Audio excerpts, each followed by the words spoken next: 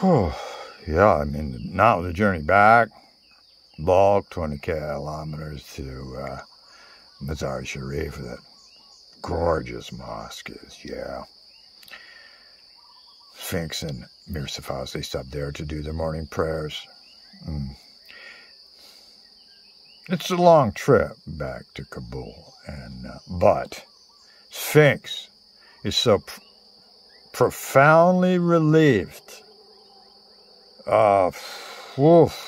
Body dispatched to bulk of final commandment, 100% fulfilled. Oh, he's never been so relieved about anything his whole life. Whew. But his spirit, heavy. Why? Well, the secret agent could use a tip. It's not a bribe. This is not like a holdup with filthy Bani Tadziks. Okay. He's just hanging around. Oh, well, Sphinx, like I said, so relieved, he gives him $100 bill. And the eyes, of Mir Safas, they open. And his, he's got lustful intentions. Yeah. Yeah. And he drives off, pedal to the metal. Back alleyway of the slut belly dancers, huh? Yeah, those Scheherazade strippers of the 7 whales gone. Completely. They're an international, well, at least in the Middle East, they are a traveling troupe. I mean, they're just recently in the back alley of the slut belly dancers in Herat. Fucking around there. Egyptian. Yeah, exhausted to the bone. He takes a private room in the funky but fun Noor Hotel. I mean, that's the hippie scene, yeah. Kabul, 1969, yeah. And heavy spirit still, because,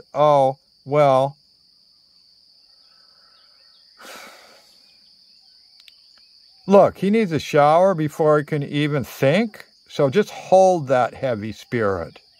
Lighten up a little bit. He's fulfilled the last commandment of his guru. Okay. And, look. He's weighed down by the unexpected. I mean, almost an ultimatum to score another 880 pounds. We're talking 400 kilos. Shipment of assassin hashish. Hey.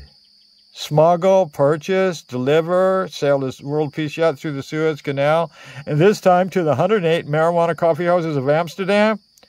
Thanks to the goddamn best-selling book by Pasha, The Hippie History of Hashish. It's the only one assassin now, like in the book. Oh, there's a run on that. At the same time, like simultaneously, not serendipitously, quintessential spiritual hint from Omar. Sweep until you weep. Whatever that means. Ooh, well, okay, stokes the kindling. Yeah, they have hot water heaters in Afghanistan. Wood burning. You put in little pieces of wood in the bottom, you make a fire, and you heat a tank of water. It's almost scalding hot. I mean, you can, burn yourself real good with those, huh? Oh, he luxuriates. Oh, steamy. Oh, hot shower. I mean, he's so funky. Can you imagine? All the way back into Cappadocia, and then on the jet, and then the bandits, and then the blood all over him, trying to stop, they're chopping up his guru. He tries to reconcile something that's basically irreconcilable. This is a train wreck. One train coming. What's that? Oh, yeah, do an international complex hashish drug smuggling run. I mean, that in itself, there's a lot of choo-choo in that, huh? Other chain comment?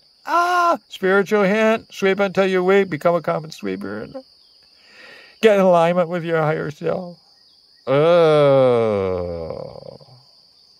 Human compassion? Well,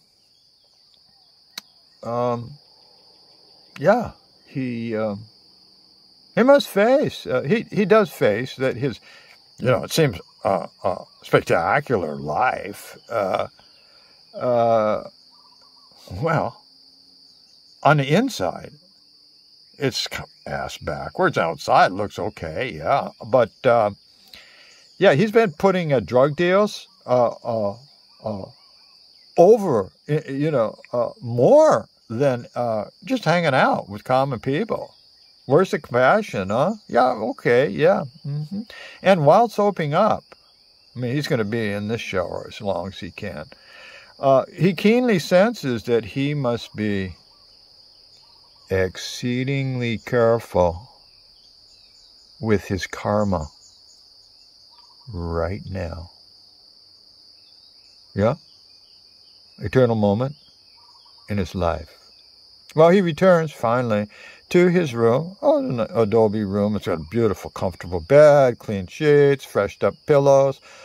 Whew. And he sprawls naked across it, and for the entire afternoon, Sphinx, he goes over his trip in karmic, microscopic detail.